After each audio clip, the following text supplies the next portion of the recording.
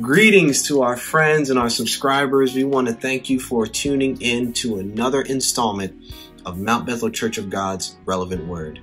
My name is Reverend Lloyd. I'm one of the associate ministers at Mount Bethel Church of God and also the director of our college ministry, The Bridge.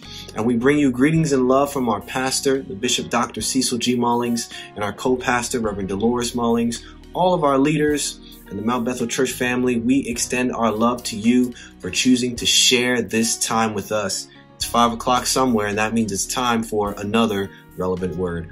But for our faithful supporters, you already know what comes next, so you should already be on your feet, or you should have the bass turned up in those headphones wherever you are, because we are getting ready to be blessed with another wonderful selection by our music ministry. And we don't just want you to sit back and enjoy, but we want you to get involved, participate, worship, and praise with us. As a matter of fact, I'm going to join you. Let's go and join in the worship. Has anybody come to worship the Lord? If that's you, then join us. We're getting ready to praise and sing and shout about the goodness. I want you to clap your hands. I want you to stomp your feet. I want you to lift your voice like a trumpet in Zion. Here we go. Join me and say this. Anybody here who loves my Jesus? Anybody here who loves my Jesus? Anybody here who loves the Lord? Yeah. Anybody here Come on, let's say that again. loves the Lord? Yeah. Anybody here who loves my Jesus? Anybody here who loves my Jesus? Anybody here who loves the Lord? Yeah. Anybody here who loves the Lord? I want to know. I want to know if you love the Lord. Woo!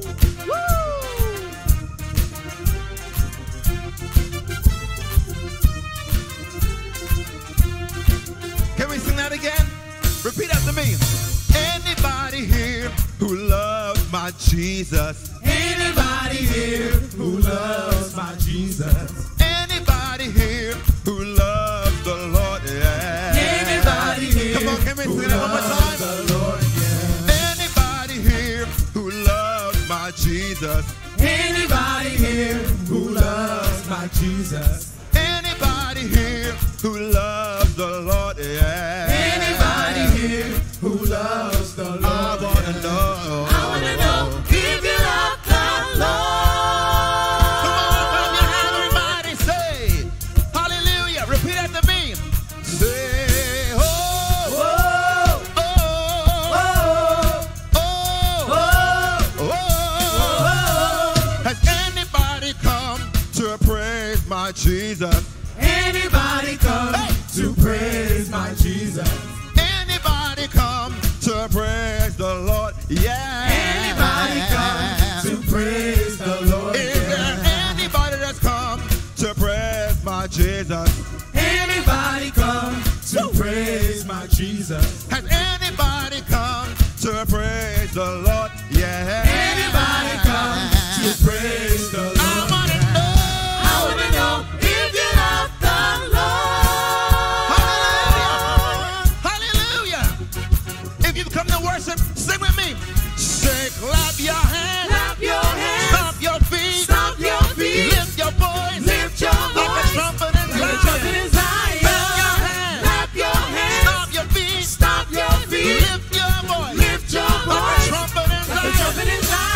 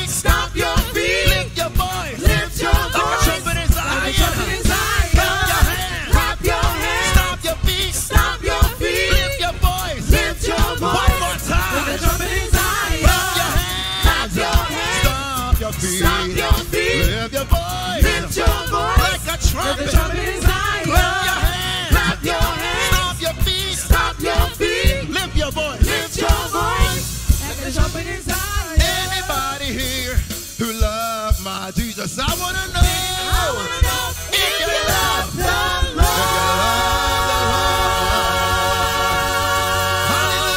Hallelujah. Do you love the Lord? Woo, hallelujah. What a wonderful selection from our music ministry. I know that's going to be blessing me for the rest of this week, and I hope it blesses you too. Man, I don't even have to say anything. We can just take it on to the next episode right here because I'm already blessed. And while that may be true, I would like to leave you with a little thought. I just want to ask you a few questions. Just think of the type of person that comes to mind when I say these words. Criminal, murderer, liar, irresponsible, immoral, foolish. Chances are the person that you're thinking of isn't someone you're going to invite to the family barbecue. It's not going to be someone you want to associate yourself with or call them friend. Not someone you want running your business. Not someone you want to have your kids around. Probably be right in assuming that. But I want to tell you a few stories from the Bible, or a few parables, if you will, that Jesus told. And the parable is nothing more than a snippet of real life that Jesus used to illustrate the greater narrative of the kingdom of heaven. And there's one in the Gospel of Matthew, chapter 18, verses 12 to 14, where Jesus tells the story of the lost sheep. Basically what it says, there were 100 sheep, but then one decided to wander off. One decided to be a deviant and go their own way. But what the shepherd did, instead of scoffing at them and just taking care of what he had left, he went after that one sheep and was happier for that one sheep being found than the 99 that were secure, because that sheep mattered then. And there's another parable in the Gospel of Luke, chapter 15, verses 11 to 32. You may be familiar with it. It's the story of the prodigal son. There was a younger son who took his inheritance and went out and squandered it on riotous living, and was very immoral and did a lot of acts that we would frown upon. But then the same way he finessed his way out of his father's house, he was going to try to finesse his way back in, and he came up with a sob story.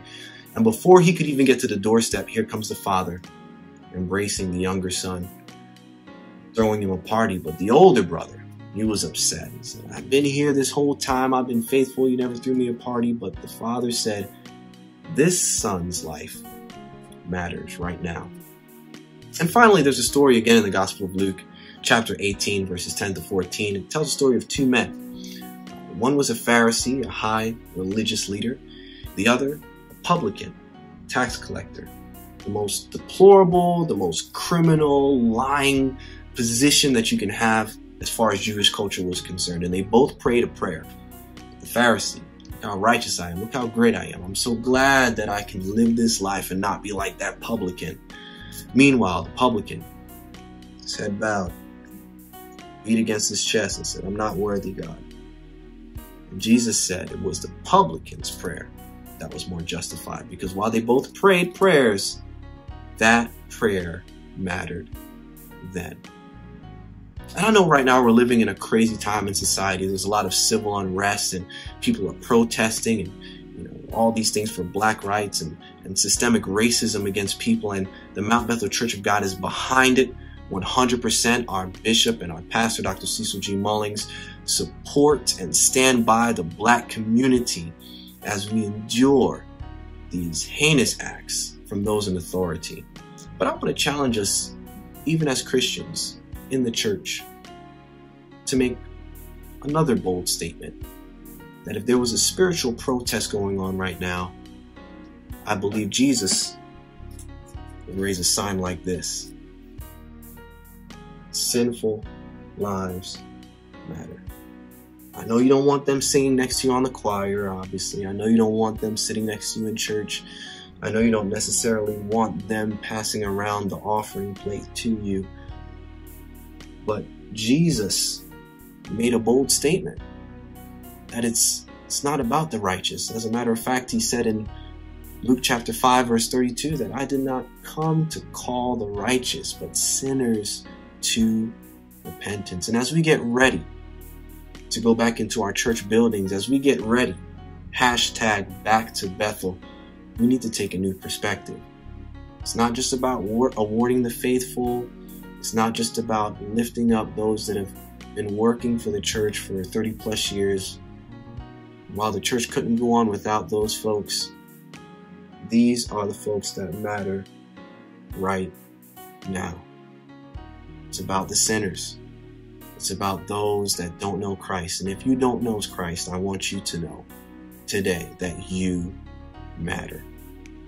And after this video, there'll be an opportunity, a chance for you to call in and for us to connect. But if you don't mind, I just want to pray a prayer for you right now. Pray a prayer for all those who are listening and going through something. I can't think of a more relevant word than this right now. Let's look to God in prayer. Father, we thank you. We give you praise. We thank you for life. We thank you, God, that while we were yet sinners, you died. You didn't wait for us to get it together. You didn't wait for us to say the right thing or do the right thing. You valued us so much that if it was just me, Christ, you would have come and died on the cross. And we thank you, God. And our prayer for those of us who are already in the faith is that we would give us the grace to extend the same mercy, the same value, to make the same sacrifices and lay down our lives for others who don't know you as you did for us while we were strangers to one another. And God, I pray for anyone who may not be living a life that is pleasing unto you, that may be watching this video. Help them to put aside pride. Help them to put aside their agendas and just surrender. And Lord, this is also that the kingdom of heaven can be found here on earth. And we can only do that, Lord, is if we give place to sinners. Help us, God, to change our perspective if it needs to be changed. Help us, God. Holy Spirit, prick our hearts and let us be merciful unto others. And let us find you and know you in your saving power. We give you thanks. We give you glory. We give you praise. In Jesus' name, amen. And that's the word for the week. We thank you so much for joining us on behalf of our Bishop, Dr. Cecil G. Mullings, and our co-pastor, Reverend Dolores Mullings, our assistant pastor, Bishop Gary Sean Mullings, his wife, and all the hosts of ministers and friends. We thank you for joining us for another installment of the Mount Bethel Relevant Word. Stay tuned for more information. My name is Reverend Lloyd. I'll see you around.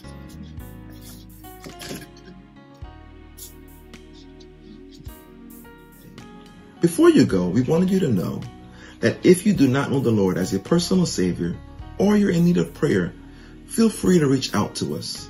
You can call or text the number listed below. That number is 609-531-8388. A member of our ministerial team will be glad to pray with you and encourage you in the Lord. Again, thank you for worshiping with us, and we look forward to seeing you again soon. God bless you.